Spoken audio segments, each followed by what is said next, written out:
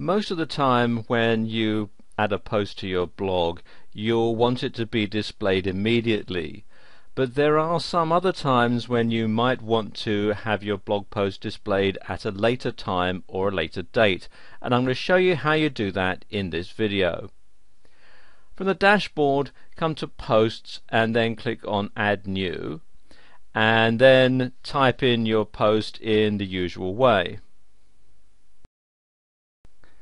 And there we go, I've written here, I'm writing this blog post at 3:17 p.m. but I want it displayed at 5:17.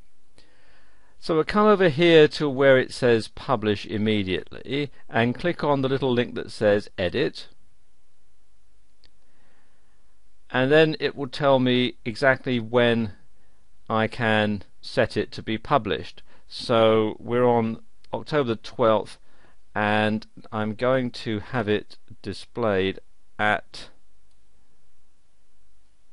I'm going to put 16:15 because it looks like my server's time is an hour different from my own, so I think they're not on daylight savings time.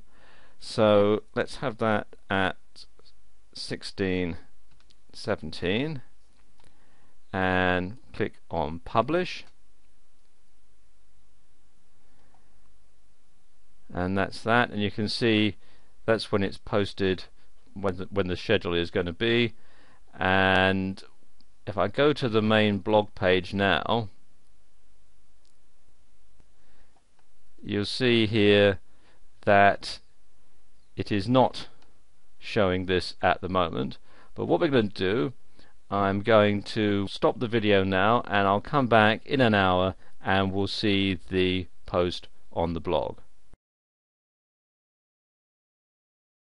Okay, it's been a couple of hours since I made the post, and just to prove it, you can see I'm displaying the current time shown on the website greenwichmeantime.com, and you can see here in London the time is 5:21 p.m.